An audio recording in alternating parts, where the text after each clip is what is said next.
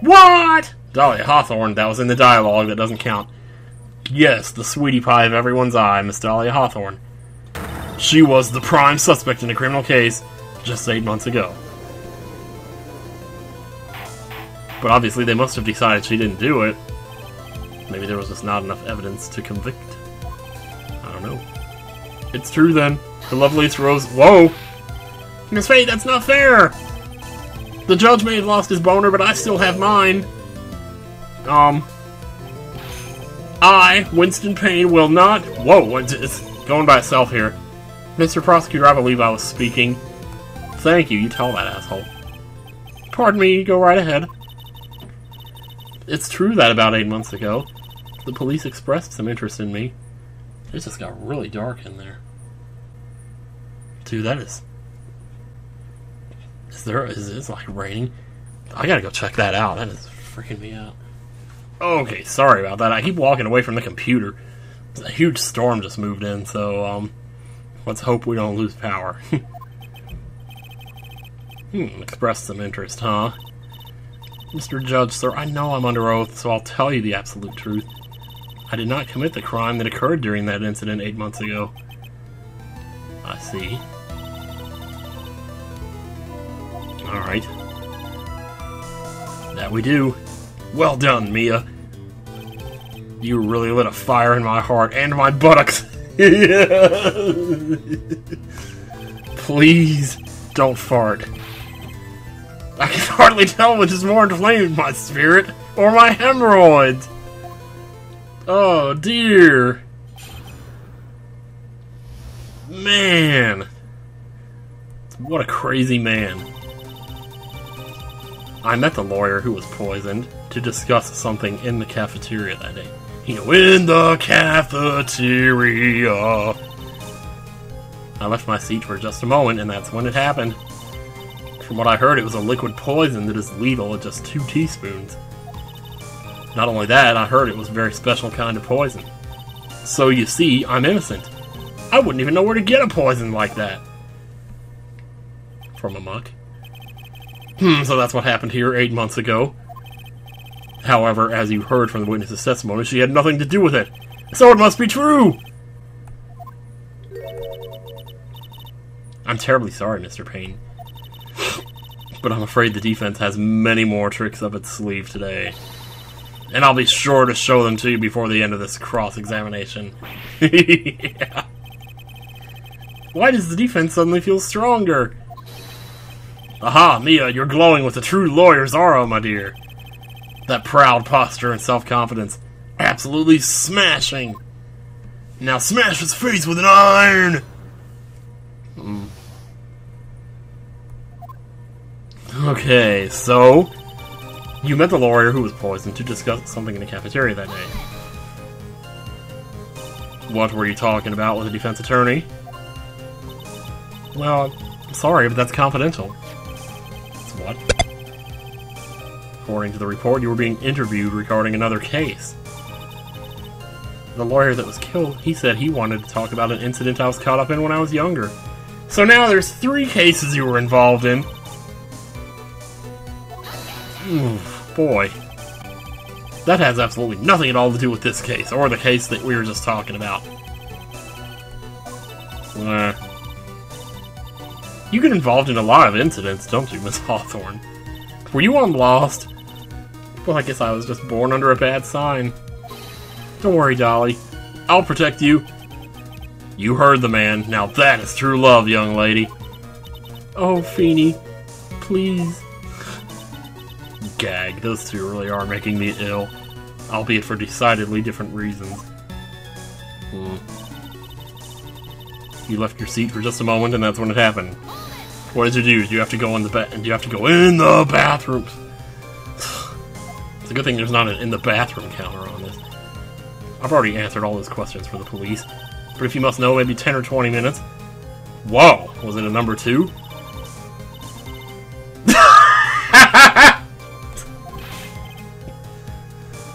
Maybe it was just that time of the month, man. You don't know. My perfect little dolly doesn't poop. You heard the defendant, Miss Faye. She doesn't poop. Better luck next time. Oh, Feeny, please believe me, I don't poop! The police have already looked into this whole matter. It turns out you do poop! They checked your butt, and there were hemorrhoids. No. This line of questioning is nothing but a waste of the court's time. Objection sustained. Miss Hawthorne, please continue with your testimony. We're not getting anywhere with this. From what I heard, it was just a liquid poison that is legal. It's just 2 teaspoons. Why do you know so much about the poison if you didn't do it? About how much liquid is 2 teaspoons? Let me see. Enough to fit into that bottle on her necklace, maybe? My bottle of eye drops, it says it's 1/2 fluid ounce, which is equal to 3 teaspoons. So it's about 2/3 of that amount, huh? The poison was found in the lawyer's mug of coffee. It must have been after I left the table. Someone must have quietly slipped it in there. Not only that, I heard it was a very special kind of poison. What's that? A special kind of poison? How so? Well, I heard it's almost impossible to detect. But that turned out to be a lie, didn't it? Sorry, all I know is that what I overheard the policeman saying. They said something about using advanced chemical processes to purify it. Oh! I meant purify, I'm sorry. That's not what I was owing about. I was owing because advanced chemical processes. That sounds a little familiar. Well, that's quite impressive. Most impressive. The better question is, how did the criminal get something like that? Gee, I don't know. So you see, I'm innocent. I wouldn't even know where to get a poison like that. Well, I think you do. And that's the reason they didn't arrest you? Because no one could show how you could have gotten the poison? I think that's a good enough reason, Madam Fay. She's right. And I think we've all had enough of Miss Fay's questions. So in essence, the main reason Miss Hawthorne was never arrested for this crime was because no one could show how she could have obtained the poison. Then all we have to do is find a way to establish how she could have gotten some, right? Great. Now just how did a literary student get a hold of poison, of all things? Well, I know how, but what am I going to present to do that? I'm going to get back to the statement. Present? Let me see here. Well, maybe I should present her boyfriend? Because I don't think anything in my evidence has anything to do with that.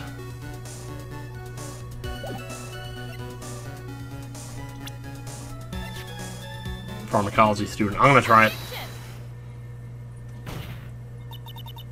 You wouldn't know how to get that kind of poison. I don't believe you. What? In fact, you had easy access to that kind of poison, didn't you? At your boyfriend's lab. Yep. Yeah. Boyfriend? You mean the victim, Doug Swallow? No! I mean Terry Turner. I don't even know who. I just made that name up off the top of my head. That's right. Up until 8 months ago, Miss Hawthorne was dating Mr. Swallow. And if you recall, Mr. Swallow was a pharmacology student. Pharmacology? What is that? His laboratory contained highly advanced chemistry equipment. In fact, without such equipment, the culprit could never have obtained such a rare and special poison. Well, Miss Hawthorne, it seems you had access to such a poison after all. And then it was a matter of slipping it into the victim's coffee when he wasn't looking. The only person who could have done that was the one sitting at this very table. You. Ooh, boy. Order! Combo breaker? Oh, no, this is the combo breaker, apparently. May I say something, Madam Fay? What is it this time, Miss Hawthorne? The amount of poison in the coffee was 2 teaspoons, correct? In order to carry that much liquid, you would need some kind of container. Well, yes, that's true. I was searched immediately after the incident took place. Quite true. In fact, the entire courthouse was turned upside down. But they didn't find anything at all, did they? Of course not. Well, you could have easily gotten rid of something that small. Excuse me, madam, but this is a court of law. If you're saying I threw the poison container away, I think you need to show some kind of proof. She got me good with that. No. We know what it is. Alright. Unless we come up with some evidence, we're going to lose this lead, and I'm going to lose my hemorrhoids.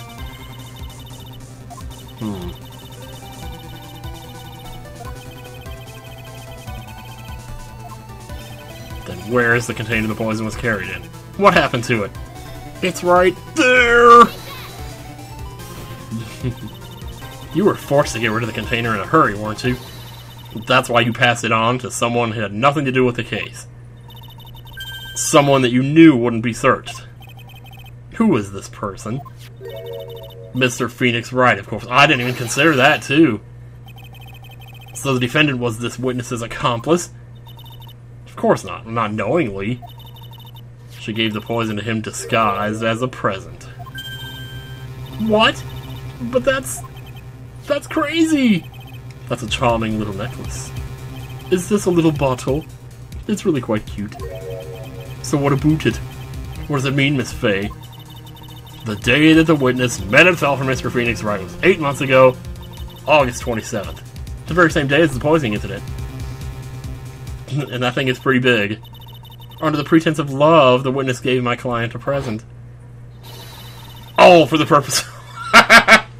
Look at the way her face pops up over Phoenix. It's like, surprise! I'm a woman!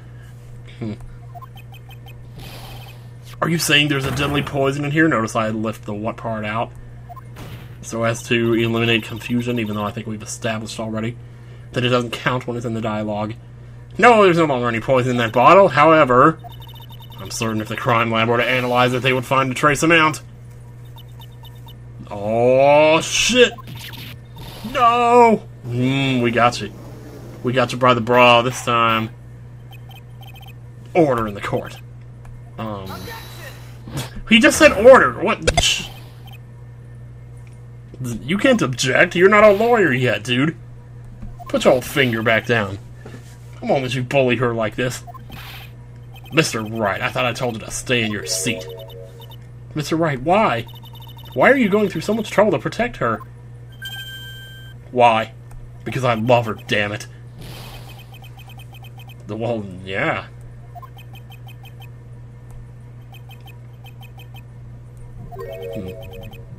Madly in love. I haven't heard anyone say that in a long time. You know you're listening to those 45s back at home.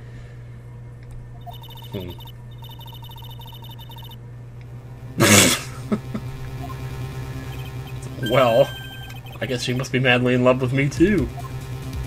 Nope. Wrong. Wrong, sir. Wrong.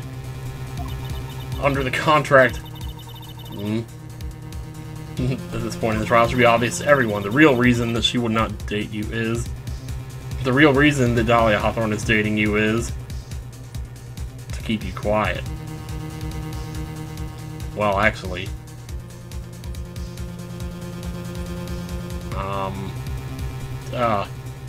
like, why would you keep dating him? I mean, maybe he found out? Because to keep you quiet doesn't make sense unless he knows about it. Which, if he knew about it, that would kind of... slightly assassinate his character, to be honest. On the other hand, because of that necklace, I mean, didn't she just take it back? Or, I don't know, to keep you quiet seems like the most logical answer, but... I don't like that, though. Naturally, it's to keep you quiet. What? To keep me quiet? Keep me quiet about what? Well,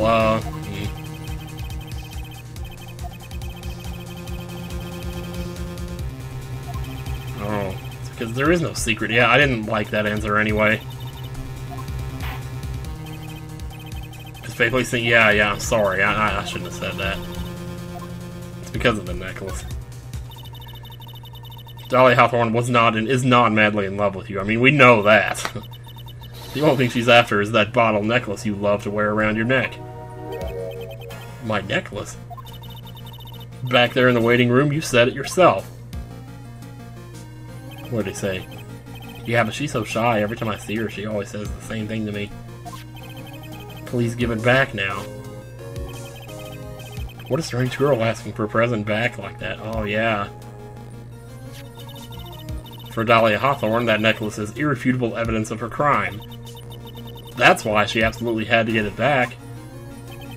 She couldn't have just stolen it while he was sleeping or something. Unless he wore it while he was sleeping, too, I suppose. And to make things worse for her, you insisted on showing it to everyone you met. Yeah, that would be a problem. That's why she... I don't believe you. No, that's a lie! Crap. Everybody's crying in this case, man. Mia, are you alright? The defendant, he's getting away. Bailiff, hurry, after him! Oh my god! It's turned into a Michael Bay movie, or an action movie, a John Woo movie. Mia, Mamma Mia, are you alright? Yes, I think so. That boy, he went completely insane. Where's Mr. Wright? It looks like the bailiff caught him, so he should be brought back here soon. Thank goodness. Oh no! What is it? That's the way I'm going! Oh, it's gone. Ugh. Crap.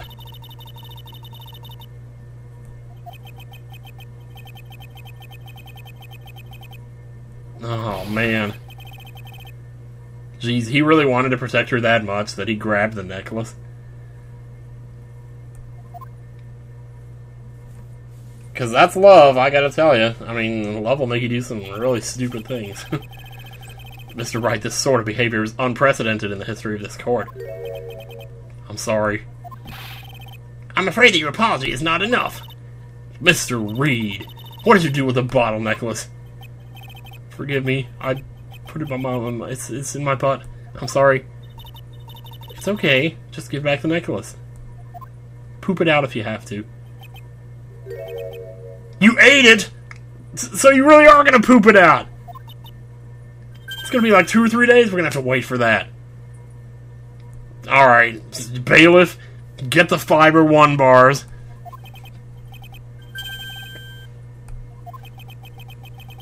It was too big to swallow. So I had to chew it. No! You poisoned yourself now! Ugh. What is he doing now? Crap, you better get some Ipecac syrup or something. You've got to stop the trial. Mr. Wright, are you feeling okay? Does your stomach hurt? That bottle you swallowed may have had some poison left in it. What are you standing around laughing about? This guy could be dying. Oh. Clearly that bottle did not contain... Just because it doesn't contain a poison now doesn't mean it didn't then. How can you be so sure? I think that's obvious. As you can see, the defendant is still very much alive. As for the poison, more like a fledgling defense attorney's overactive imagination. So it would seem. Dude! Oh, my throat. No, there must be some mistake. The bottle must not have had any poison left in it. Either that or the poison must have lost its potency. Ooh. There, it's alright, rookie. Trusting your client is the most noble thing a defense attorney can do. And it's heartwarming to see that you placed this much faith in Mr. Wright. However... But that's how it is for us on the prosecution side, too. For example, this case, which I'm about to lose, is going to be very devastating. Ugh. Oh boy. Of course he would.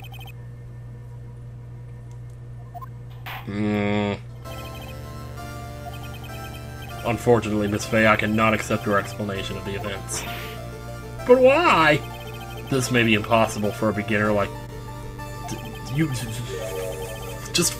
frick... Oh! No, it can't be over. It can't be! No, I mean, I know it's not. I sit here and say, oh my god, it can't be over, but I know it's not. Something's gonna come up. So... But then what? That was totally Phoenix that said that. I recognize the voice. Mr. Wright. I'm sorry, Miss Faye. It totally slipped my mind. An ass pull, really? We have an ass pull, ladies and gentlemen.